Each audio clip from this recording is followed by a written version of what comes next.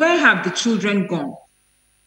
3 boys aged between 7 to 10 years kidnapped a 2-year-old boy, tied his hands behind his back, and took him to a location not too far from the primary places of residence. A vigilant member of the community found something amiss as he made his way back home and decided to interrogate the boys further when he discovered the 2-year-old victim. A father got a call while he was at work from the school where his 2 daughters go to. His attention was wanted immediately. He was met by the teacher of his oldest daughter, that is 10 years old.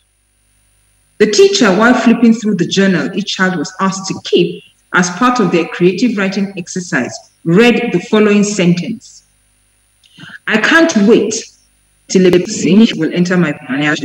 The distressed father investigated the trajectory of this sad event and discovered that during the Christmas of 2021, when his 12-year-old niece and 10-year-old nephew came on holiday, they had an internet-enabled device and gathered the children, which included children of his other siblings, numbering 4, to watch pornography.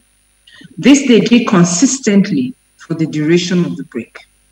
The investigation continued down the line, where it was discovered that the housemaid of the visiting relatives had introduced the children to porn. A 14-year-old was employed in Ogun State as a housemaid in November 2021. By December, she had abducted one of the 2 children of her madam that had been left in her care during Sunday service as the businesswoman left church to attend to a customer. Fast forward a few weeks later, somewhere on the streets of Ogun, a good Samaritan noticed a young girl begging with her sickly brother and decided to take them in and nurse him back to health. Once he got better, the young girl insisted on taking the boy to Imo State single-handedly. This raised the suspicion of the Good Samaritan, who immediately reported it to the police. It was discovered that she was begging to raise money so she could transport her and her victim to Imo State. In a viral video, a little girl presumed to be a 3-year-old could be seen drinking a bottle of Star Radler beer beside a woman believed to be his mother, who was visibly seen dancing to music playing in the background. Rocking a 30 BG gang necklace, the little boy drank with reckless abandon while also dancing to the music playing in the background. So I ask again, where have the children gone? Over to Ruth. Ruth, let's take your comments first. It's so disheartening as you listening to all this that you read, because it's just so funny. Our society is the way it is today. It just shows that there's something missing, and which just ties back to what Kayode mentioned. There's something missing. We're not getting it right in our homes. Parenting has gone wrong. I think if we're going to question the children, we need to question parents. Every of this child you've mentioned come from a home. So it's either the parents have been more lenient than they should, or they've probably been too busy to take notes of their children. Now, I really don't want to place blames, because in today's world, everybody's trying to at least... Place blame. Place blames. Please do, right? Please do.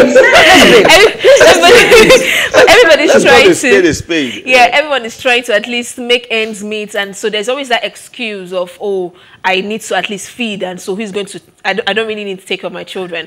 But I feel like taking care of children is beyond providing for them financially. You need to take care of them emotionally, mentally, spiritually. You're responsible for another adult. So if you were never going to take that full responsibility, then you shouldn't even have even started in the first place. Having been known as, oh, I'm a mother of this, or I'm a father of this, that shouldn't be the driving priority. Yeah, that shouldn't be the priority. You should, or I'm a grandmother, because sometimes it's usually grandparents that forces people to go and have kids. But you know, it shouldn't be the priority. The question is, if I'm bringing a child to this world, can I really take care of this child aside from meeting their financial needs? So do I have the mental capacity to handle the child? Can I properly discipline them? You know, I mean, I had an experience one day in a store. This was like years ago. So I was in a bookstore somewhere in VI, and a little girl walked in with her mother. So we were all buying books and all. The little girl, first of all, I already knew that this little girl was badly behaved.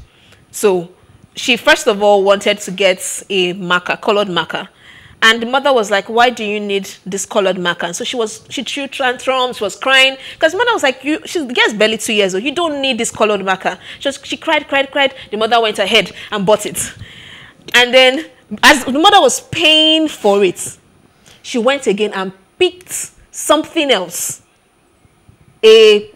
Something that she didn't even have. She shouldn't be using it in the first place. I can't remember exactly what it is.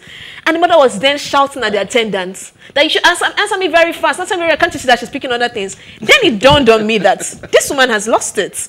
Like, you should be questioning your daughter and not the attendant. So it just goes a long way to tell us how bad parenting has gone these days. You know, for me, right, when it comes to parenting, I remember when we were young, I was telling someone recently, I said, unfortunately for me, I've never grown up. I've been that child my mother raised.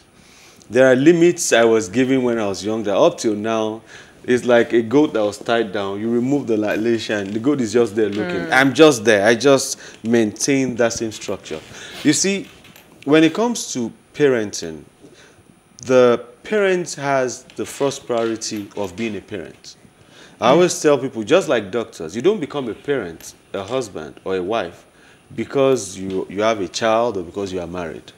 You must become that, a parent, before you get married. Yes. Now, it doesn't happen to everybody, but I remember when we were younger, once you give birth, the family that knows you need help will rally around you to support you and give that child the kind of training that they need. Unfortunately, our society now, I don't know if it's because of witchcraft or modernization. Oh yes, because we blame everything on that. If it's witchcraft or modernization, we don't allow parents get close to the family anymore. We don't allow relatives come close.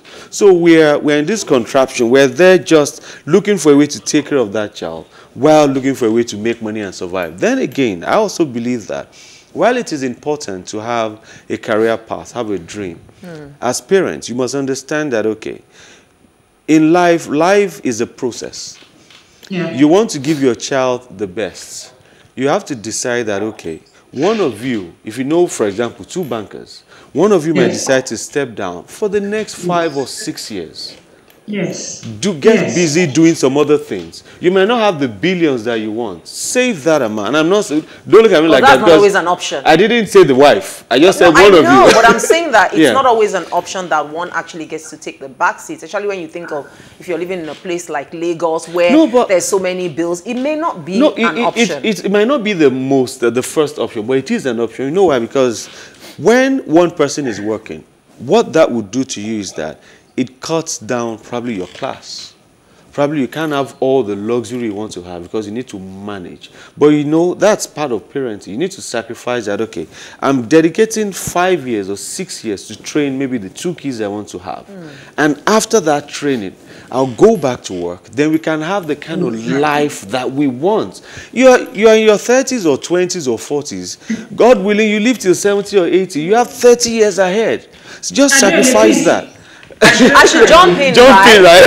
Okay, so I think that for me, I think the point is we're basing all these premises on the fact that, oh, maybe the parents are not available or they're not on ground. Look at that child. The mom was there. Well, do you understand? So that has nothing to do with the parent not being there. I think Nigerians, we've just lost our moral compass. Yes. We don't seem to know the difference between right and wrong. Yes. So I'm telling you, this parent, because I think I saw that video. The mom was there dancing. I think I saw people spraying. I'm thinking, these people must be crazy. What's happening here? The child has no sense. This child has learned these things. This is a learned behavior. Yes. And the child learned it from the parents. So I think that's it. The same thing that spilled into the entire society. And we all know this starts from home. Can you imagine the kind of adult that child is going to be? Not because he couldn't be better, but because he doesn't know better. This is all he knows. This is what he's like a child soldier. This is what the parents thought. And, you know, it just breaks my heart. So when I was saying to you, it may not be an option. I was a stay-at-home mom. I have 4 kids. And my older ones, they're much older than my younger one. There's like a 12-year gap between the first 3 and the last one. So I know what it is to be a stay-at-home mom and make all the sacrifices. And my heart just breaks when I look at this parent. I don't think anyone wants to be a parent. I don't think any Nigerian wants to be responsible for another person, not to talk of a child. Nobody wants to be responsible. Everybody just wants to. It's just a me mentality. Everybody is interested in themselves. And the children have just become appendages. So we marry so that we can say, oh, I'm a Mrs. something. And you have a child so that you can say, I'm a mommy something. But nobody really cares. And that's what I really see. We don't care anymore. And really well said. You ended it very well. And I wanted to say that that's the next topic we should be discussing. How society insists that everyone, as long as you get married, must have kids. We need to people need to be allowed to take those decisions based on their reality and who they are. I can only have the mental space for one child, and I have stuck to one child. I don't care what my mother says, the grandparents say, I don't care what he says. He's one child because I know my. Some people are probably praying for you. You know that, right? Some people are probably praying that you will have more and that you don't have more because you're unable to. And so we need to honestly take this serious. Where have the children gone? Adenrele is next after the break. Stay with us.